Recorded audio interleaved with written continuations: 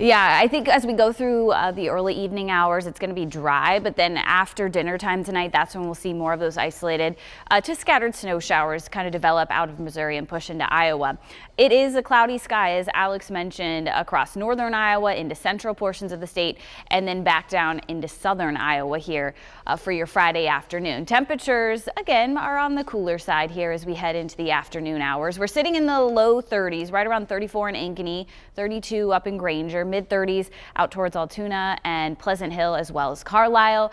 I think highs today stay in the mid, maybe some of us in the upper 30s here as we head into the afternoon. Next 12 hours, we'll look at a wind chill feeling like the low 30s for much of the day. Then the wind chill value here, that lower line that you see, drops back into the mid 20s by midnight or so. Air temperatures falling into the low 30s, right around freezing towards 8 and 9 o'clock tonight. And that's when we'll see that potential for some light snow after the sun sets this evening into the overnight hours tonight. This is what it looks like as far as winds. They're out of the south and east, sustained here anywhere between about 5 to 10 miles per hour for central and southern portions of the state, a little bit stronger across northern Iowa this afternoon. Futurecast looks like this. We've got a front coming through later on tonight into tomorrow morning. That will bring a few light snow showers around late tonight and the start of the day tomorrow. A little bit of a break by sunrise on Saturday. That front continues to push through the state.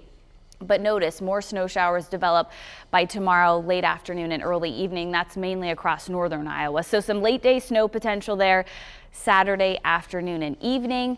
The snow fizzles out, so does the cloud cover. We're back to maybe some sunshine on Sunday. Sunday will be the transition day before that stronger system rolls into town as we head into Monday and Tuesday of next week. As far as the snow potential goes, just for this weekend, we're looking at very light accumulations. Again, less than an inch, a dusting likely for a lot of us here across the state that get under one of those snow showers late tonight and early tomorrow morning. We've got the snow this evening through Saturday, and then the stronger storm system gets here by Monday and Tuesday. Initially on Monday, I think temperatures will be a little bit too warm for snow, so it's likely that we see some rain or a rain-snow mix Monday, but then some colder air moves in Monday night into Tuesday, and then Tuesday morning could be the day that we'll be watching closely for more moderate snowfall here across portions of Iowa. It turns windy and much colder next week with a few more snow chances kind of mixed in there in the 8-day forecast. Today's forecast, we're looking at highs mid and upper 30s, still above average for this time of year. Tonight,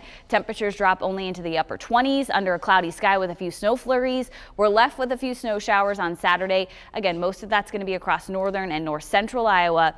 8-day forecast keeps us in the mid 30s all the way through Monday, and then the rain and snow gets here by Monday afternoon and evening, mainly just snow by Tuesday with colder temperatures.